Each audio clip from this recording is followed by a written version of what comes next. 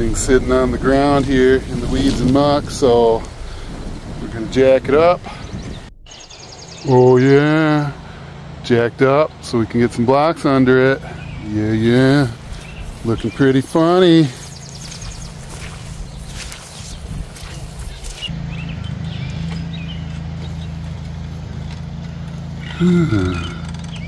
Yep. Okay.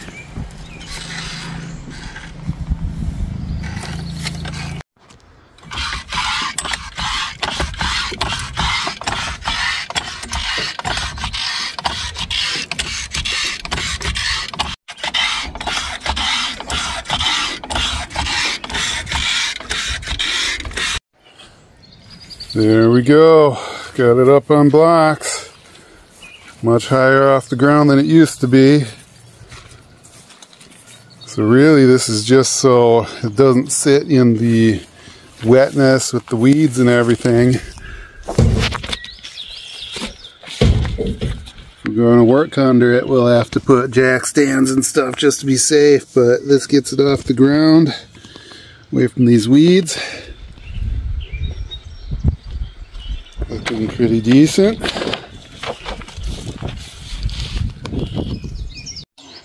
Okay, 1960 Starliner.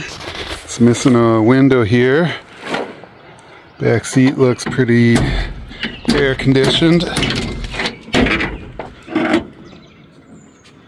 The seat looks pretty fun to sit on too.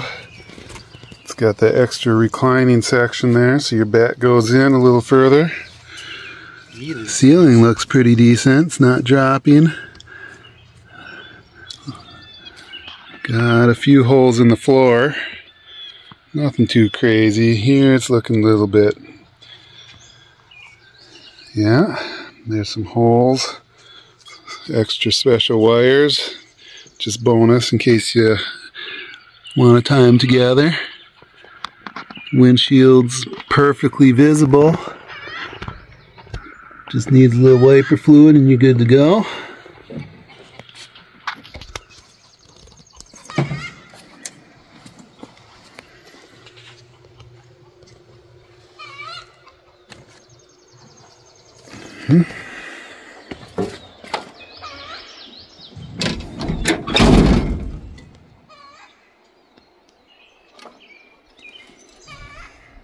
No engine.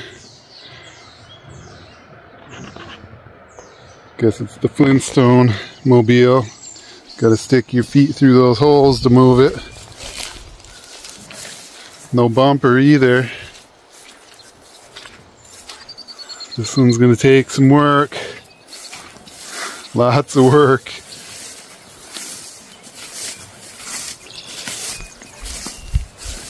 Couple of good body panels though. Rear bumper looks good. Rear window looks good.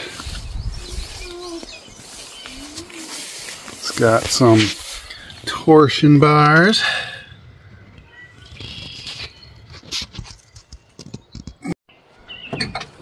Side door. Floor looks pretty decent from this angle. Just got those holes, got weld some patches in. Ready for a ride. Okay, doing the green one now. Got one set of blocks under. Getting ready to put the next set. Okay, doing another one here. The green one, see we got the reddish colored one up on the blocks. This one's halfway up. Then we got to fit the jack under that side. It's so close to the ground. But yeah, we're getting there.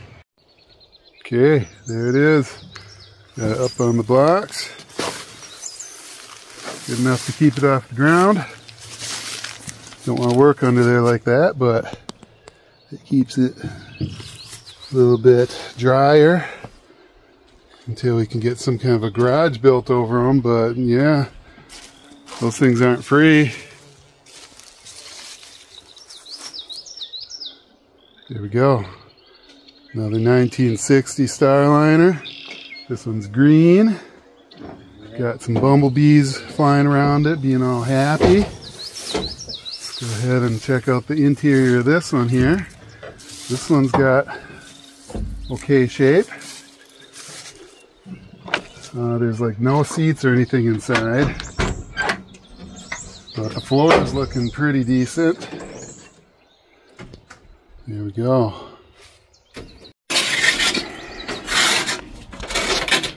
Yep. As you can see, Tanner's been working on welding some of those holes in the floor panels here.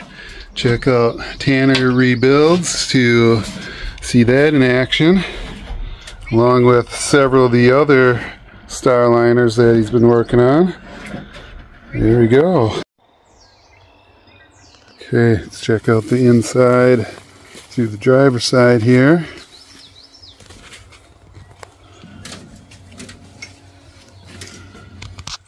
There's the tag. Interior, roof looks kind of saggy. Yeah. Otherwise, it's pretty solid. Let's go ahead and shut the door here. Yeah. This one does have an engine. No transmission though.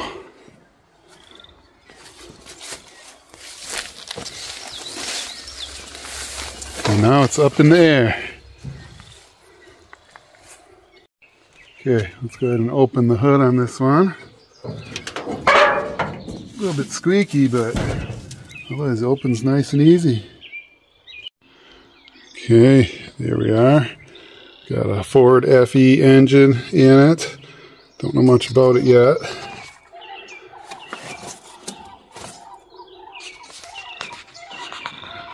Intake says C6AE. Okay, looks like an angle grinder in here.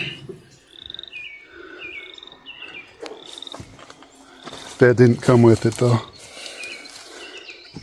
And as you can see back there, no transmission attached. Okay, let's check out the trunk here. Ta-da! We have a giant hole in the trunk. So it's going to take a piece of sheet metal and some welding there. Okay.